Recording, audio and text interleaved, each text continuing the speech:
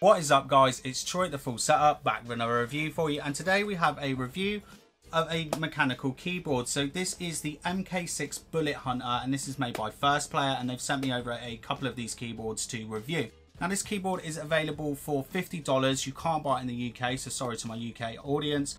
And also on Amazon at the moment, they are doing a $5 discount. So it's a $45 RGB blue switch mechanical keyboard with software and some programmable macro features as well. Now I want to say a big huge thanks to First Player, because they are actually sponsoring my Ryzen 3000 launch. They're going to be sponsoring all of those gaming videos, and they provided some keyboards for giveaways over the next couple of months.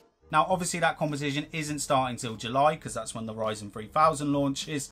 But if you're watching this video now, you can go down to the comment section, not the comment section, the description, and you can find a link on how you can enter the competition. Now we're going to take a closer look at the keyboard in a minute. We're going to do an unboxing, we're going to do some lighting tests, typing tests, gaming tests, and I'm also going to show you the software. But before we start with the video, I want to give you a sort of an update on where we're up to for my sort of getting a little system ready for Ryzen 3000. Now the first thing was picking a motherboard. I didn't want to buy an X570 on launch, just because it's maybe bugs with the X570, a new CPU, and possibly maybe even an AMD graphics card all in the same day is a lot of stuff to test. I don't get it sent early, so I do feel pressured to get the video up. I tend not to now. I'm happy to wait a couple of days to do a more quality video. But I thought, you know what? The whole thing that everyone's been raving about with AM4 is that you can just upgrade them. You know, you can keep your motherboard and keep putting newer CPUs in it. So we're going to use this Gigabyte B450 motherboard. This is the Aorus Elite that I picked up for £50 open box return. Got an absolute deal on it. One thing I'm a little bit confused with is what memory should I push, and I'd really be interested on your thoughts on that. So I know that everyone has said with Ryzen 3200 MHz RAM, and that is what I've mostly tested out with, but with tighter CL14 timing. So do you want me to start with 3200 MHz? Now, even though this is a budget board, with my Samsung B dies, I've been able to push 3466 at CL14, and I've also been able to push 3600 MHz at around about CL15. Not quite stable yet, but then I'm thinking when we put the new Ryzen 3000 chip in it, I should hopefully be able to get that stable. Anyway, I'm moving all over the place because I'm going backwards and forwards, and I'm waffling on when this is supposed to be a First Player keyboard review. Let's get the keyboard unboxed, and now it's a pretty plain packaging really. First Player's logo is written super tiny up here, mechanical keyboard, and then probably the same in Chinese. Then we have the name of the keyboard, which is their MK6 Bullet Hunter. Over here we have CIY, which I do not know what that means. Physical keys. Well, hope for it to have some sort of physical keys, because if it hasn't got a key, then you can't use it as a keyboard. 16.8 million colours, as we know with RGB. And fingers love. Now there's a lot of things in this life that my fingers love, but I think we'll just sort of keep that away from this video and just concentrate on my keyboard finger love. Over to the side here we've got New Invader, player first.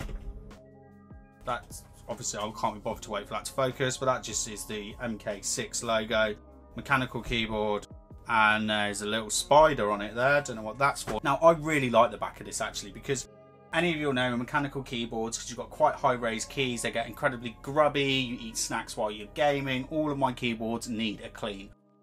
The only reason I don't clean them is because people keep sending me keyboards, and I'm like, I'll clean it another time, I've got a fresh new one.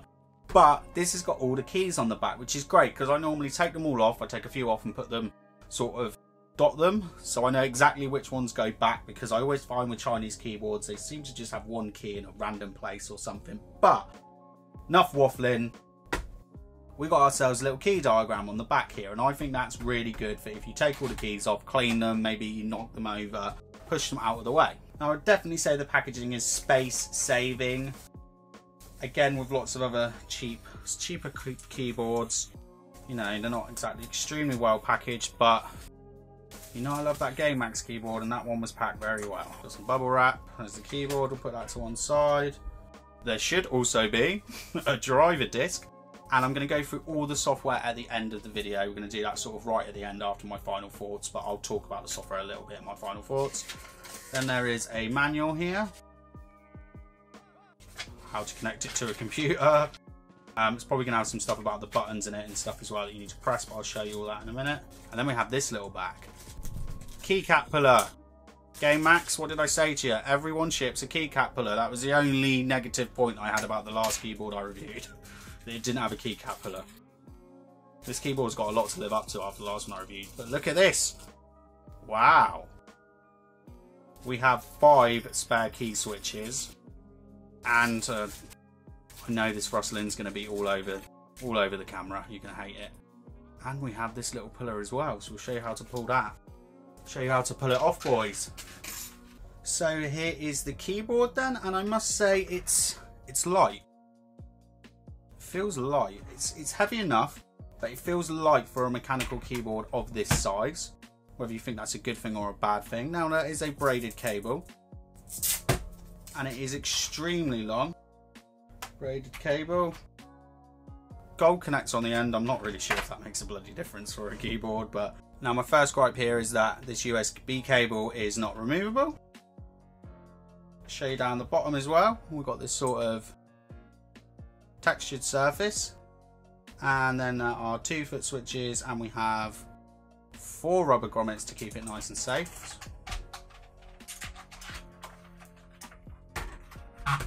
Now in its upright position, it is quite comfortable to type on, but I would have really liked a hand rest. Definitely would have liked a hand rest. Let's plug it in. And this is going to be the one that I give away. This is the unused one. This is what we give away. So we've got this nice black finish here. Got first player written over at the top. Now there is like a little chrome finish that goes all the way around it. It's not for me. It's not for me. I don't like the beveled finish. Now the keys. Got a little complaint here with the keys. Now if you look over the top at the media keys, the printing isn't very good on them. You especially notice it on the home key and the calculator key. So I don't know how long these are going to stay on it. I've been using the other keyboard for about 2.5 weeks now and they're still there. But that's something that definitely is a little complaint of mine.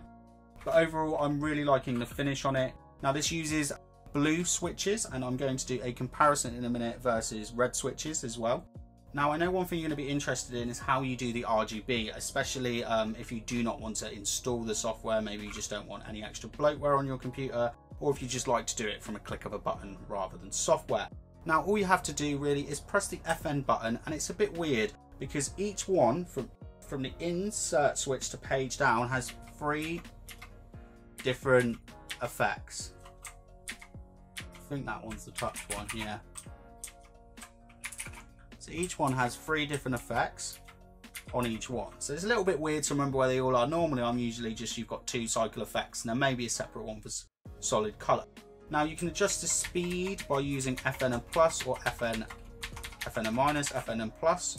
You can do the brightness via the up and down keys, and you can change the direction of the effect via the arrows. Now, if I could make a complaint about it, it would be the brightness. This is the dimmest RGB keyboard I've got. All the other keyboards I've got that feature RGB feel like they're about 10 to 20% brighter than this. It's fine in a dark gaming environment, but I know I've got the light on so we can see the keyboard more clearly, but it's not very bright at all. It is a bit dim. That might be good if you don't like maximum brightness, maybe if it's, you know, shared room or something like that. But for me, I would have just liked to have seen it a little bit brighter. Now, a couple of extra really nice features that I like on this keyboard would be when you get to the end and the beginning of the cycle. So when you're at max brightness, you can see the light. So when you're at the end of any cycle, you can do that. And I absolutely love these media keys over here as well. So this one adjusts the volume. Look at that. Then we have a mute button, also brightness. So I don't know if that's for a laptop. I haven't tested that myself. Then that is play and pause, and you can also change tunes as well. So I really do like that little feature that they've got there. I feel like I'm making quite a few little complaints about this. This bit of plastic here is wiggling all over the place. See if we can take you right in. See here? Just wiggles about. And my other one does it as well. So whatever they're putting either side of this little volume rocker, yeah, not really feeling that. So first you want to take your puller. To be fair, you can just take the escape key off with your fingers anyway. So then from the side of the keycap, you simply pinch it and pull. Now I got that off incredibly easy. They are actually really hard to pull. The keycaps are very hard to pull off, so do expect to put some force on. I sort of semi took it off and put it back on. But that is how you swap the keycap.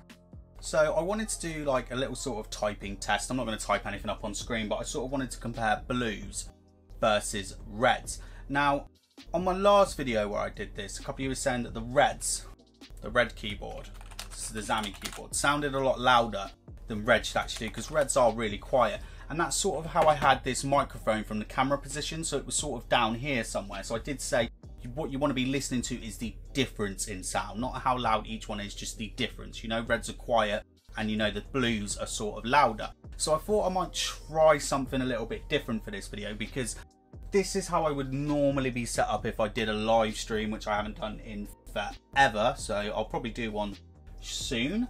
And I would have my Rode microphone. I'd have this microphone here. This is the Procaster microphone just in front of me.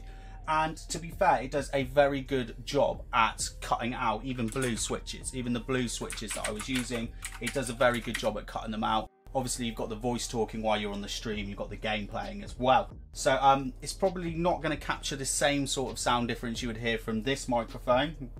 Do you want to just do should we do a quick test on that microphone? So you can hear the blues here, super clicky, really bottom out. And we've got the whites nice and quiet. So what we're going to do now is sort of see what it would sound like as if I was doing a stream. So these would be the blues. Again, very clicky. Like to bottom out. Mostly because you're going to be hitting the spacebar a lot, especially if you're playing first-person shooters when doing a live stream. You should be hitting the spacebar, hitting the enter key and stuff to get yourself respawned. So those were the blues. It's sort of a live stream sort of sound you would get. And this microphone as well, the way that this microphone sort of developed is it's got to be very close to you. It's a dynamic microphone, so if you were using something like a blue condenser microphone, something like that, you're going to be hearing the keyboard a lot more. So this is the red switch. Very quiet. There you go. That's the spacebar there. Spacebar on the blue. Spacebar on the red. Spacebar on the blue.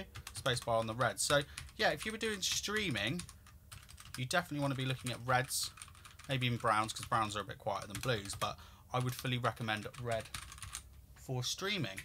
Clicky! Ah! Love the click. I do love the clicky blues. I love the clicky blues. Do love blues. Absolutely love blues, but reds are a joy to type on. Fancy RGB lighting, cheap price, software, good type, you know, typing tests, all that stuff's great. They're all things that you're looking to buy in a keyboard for. But the most important thing you're buying this keyboard for is gaming. Now, I always normally use 10 keyless keyboards because I always say I've got tiny little T-Rex arms. That's why I use these small ones. Now, after using the Game Max keyboard, the one that I loved, the one that I didn't want to give away. Now, after using that keyboard, you know, I don't mind using full-size keyboards anymore. I quite like using full-size keyboards now. I prefer them also for this desk setup because I am quite squashed in. I've got a lot of computers. But yeah, loving blue switches. Very hard for me to type in game at the same time, but for gaming, I think you'll really like this. It's very responsive. You can feel every click. Highly recommend it for gaming. Yeah, it's as good as any other budget mechanical keyboard that I've used. If you've not used mechanical switches before and you're looking to make the switch and you don't want to spend a lot of money, definitely consider any budget keyboard. I know I should obviously be promoting this one today, but what have I got here? I've got one here, I've had that over a year. This one, the one stuck in over there, that's dusty as hell, I've had that 3 years, nothing's gone wrong with it. I've got another one here, we've got the Xiaomi one as well. All cheap budget mechanical keyboards, no complaints about any of them. You do not need to spend hundreds and hundreds of pounds on a keyboard. So there was the review then, and there was a hell of a lot to cover. We've still got to do all the software bit in a minute. And before I get on to the pros and cons, I do want to talk about the software bit that you'll see in a minute. You'll see me make a comment where I'm like, oh, there's a couple of effects that don't work. I think I cut most of the footage out. Basically, it's the reactive one. So like when you press it and then it lights up like that. Now, when you sort of press random keys on the keyboard while you're in Windows, you know, weird things are going to happen. And with the software, I sort of press it and it skips to a different profile. So yeah, all of the reactive ones are just basically programmable ones that you just touch and then it starts doing stuff. Another thing I want to cover up a little bit is I did say that this keyboard is a bit dim, and it still is. I'm still saying it's a little bit dimmer than my other keyboards, but not as probably bad as I was making out to be, because obviously I've got quite a lot of lighting in this room, and I did test it mostly without my photo lights on and the camera front photo light. But then my main light, I've got a bright light bulb in as well for YouTube, even though I did have it dim. So like when I had them off, you know, a few days later, I was like, actually, it's not as bad, but it's still a little bit dim. I found it's dimmer on effects that move faster. And some of those mosaic effects, when you've got sort of like the RGB, that sort of Razer, the original Razer chroma colors, where it's just a section of your keyboard, it's probably as bright as the rest of my keyboards. So, you know, what do I think of this? Pros and cons. Let's start off with the cons then. So, two cons which I'm not very happy with, but at the same time, this is a $45 keyboard, and to be honest, you're gonna have it the same with most of the other ones. I've had a look at some of my other budget keyboards, and to be honest, they're not the best media keys on all of them. But yeah, the media key, just the drawings on them just don't look very good at all. Also as well, like I said, I love that little volume rocker, but that bit of plastic that's moving about each side, that's on both of the keyboards as well. You know, that's something that has obviously been seen over there and could be resolved, and I would like to see resolved on a future model. One other little con as well would be because obviously you can't buy this in the UK, so if you did get it imported, just like any other keyboard you get imported, most cheap mechanical keyboards you buy off eBay are going to be a US layout even in the UK. But we did review that GameMax keyboard, the GameMax Strike, and for £40 the build quality is better than this. You know, although I prefer the blue switches on this keyboard, if you're in the UK, definitely go and get that GameMax Strike keyboard. So yeah, to that con, because I'm on the cons, I'm just waffling again. The con that I was going to say is it hasn't got a wrist rest. I would have liked to have seen it, but again, loads of keyboards this price don't come with a wrist rest. Pros then, it's nice to type on. I love blue switches. I love blue switches for gaming. Loads of RGB customization. Sort of that there's like 9 different keys and each one has 3 effects is a little bit annoying. I'd rather just 2 keys I can cycle through, but then at least you haven't got to cycle through loads. But it does have software, and that was my one negative point about the GameMax Strike. I said if it was £10 more expensive, it would have to have software. Luckily, it wasn't £10 more expensive. So yeah, the software's good. There's some basic macro stuff. I never really use macros. I don't know how efficient that's going to be for you, having those macro system on there, but there is some basic macro system. You can pull out the key switches. I've never had a key switch go on me, but you can do that, so that's good. What else? I think they're all the pros, really. I haven't reviewed many other keyboards. I've reviewed keyboards that are this price, around this price range, but I haven't reviewed one that I know you can really probably only buy in America. I don't know if they sell it in any countries, but I imagine most people watching this are going to be American viewers who are going to buy this keyboard. So I don't know what other competing keyboards you can get between $40 and $70. I'll be interested on what your thoughts would be below. But it's not even $50, is it? It's $45. That's a pretty good price. Yeah, that's what you'd pay for it. I'd be happy with that. Let's just stop the waffle. Yeah, definitely I would recommend this keyboard. There's an affiliate link in the description below. There is a competition link in the description below. Let's roll the software stuff. You can download the software for the Bullet Hunter over at First Player's website. I will put a link in the description for you. I know a lot of times I always forget this when I say I'll put a link, so if I don't, just remind me and I will get one for you. Now, as you can see here on screen, it's showing the current effect that we have. So this effect was set on the keyboard, doing it in real time, and it's given me a little bit of a seizure, but it looks pretty funky. Now, you have 3 profiles that you can use. Profile 1, 2, and 3. There we go, 3 profiles. Now you can assign a macro to each one of those profiles. So all you do is hit the little plus button here, and then you can do record and record yourself a macro. Now I've never used macros, so you know, I would be interested in your comments below if you are someone that uses macros on what you'd think these sort of abilities are that you can do. So obviously we can just record one in, blah blah blah. But yeah, macros aren't really for me. So what I really want to show you is the lighting effects. Now, as default, when you open it, program, that's all you'll see. So you just literally tick that little light button, and from here you can adjust the brightness, but I don't really think it works that much on the keyboard. Oh, maybe it does a bit. So there we go, we can try the brightness. Colourful is for the colourful. Now, one thing you couldn't do was like solid colours on the keyboard, which was a little niggly point for me. So then you can set solid colours. The white is a very good white. I will give it to first player. It's a very good white on the thing, but we're mostly going to test for the colourful as well. And then certain options as well. You can do the speed. So there we go. Let's have a little look through. So let's start from the top. So we've got the first one, which is the wave. And you can also do the directions as well. Again, speed and brightness. Wave B. Which just seems to be, I think it's just got a little bit larger, the gap in between the colours for wave B. Rotating. Slow that one down a little bit so we can see that at work. There we go, so that's the rotating lighting effect. And then this one's called monochromatic, so that's just going to be going through one colour at a time. And you have the breathing. Again, you can set this to solid colours. Let's go for like a pink. Change the speed up on it. There we go. Got ourselves a pink. Static. So that's just going to give you straight up solid colour or solid multicolour. So something was going on a little bit weird then. Maybe a couple of lighting effects didn't work. I think when I first tested they were all working, so I have to get back to you on that one. But then we've got the mosaic. This is one of my personal favourites.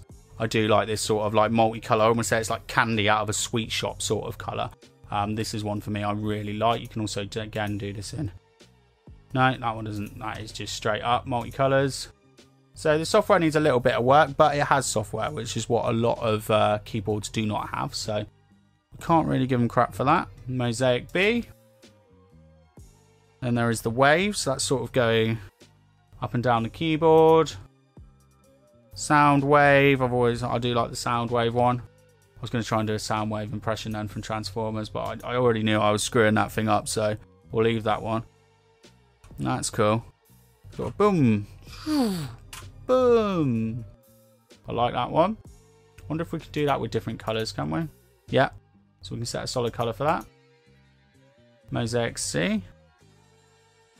That's another sort of... Ooh. You might want to slow the speed down on that one a little bit. That's it. That one's looking nice. And then there's gradual, which you just get sort of 4 colours to pick from. Can't see what that's really doing. Don't know if that just changes shades of blue. I imagine that just changed shades of blue. Scan ins, that's sort of coming in from the side and back again. Would have been good to adjust the speed on that one. It's just a little bit slow for me. And then we have wave D. Now, this is the one that I really like.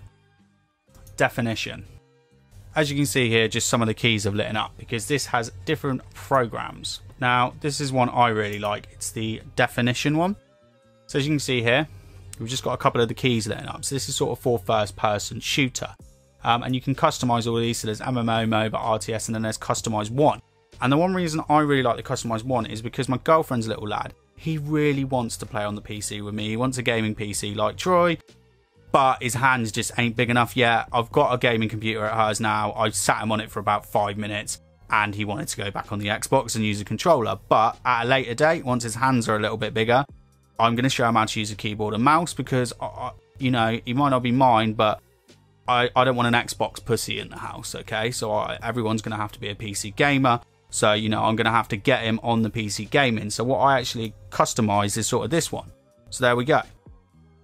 Got all his movement, reload on the red, change weapons, grenades on the blue, basic movement with the yellow as well. So I really like that you can customize that, and it's really simple, really easy to customize. So all you want to do is you can just click on one. So we're just going to erase one. So we're going to erase the space bar and we'll click it again. We'll click the tool and now it's yellow, but I can also change that pink if I wanted to. To be fair, you could create your own custom sort of lit keys and then you just erase them like that and that saves them. And it's a feature that I really like. I think this feature would be very good for teaching people. I think if you're going to teach someone, not even just a child, if you're going to teach a friend, this could be a very good way to teach that. sort of shooters and stuff, because a lot of people at first, if they don't use a computer that much, they just see the whole keyboard. That's all they see. So I think it's really good that you can just set certain lights for people. I'm even thinking about creating a separate profile with my girlfriend just with like F11 on and simple stuff, because I always go to hers and then she's got like a video open and like minimize screen, so I might even create her a profile of buttons that she has to press as well.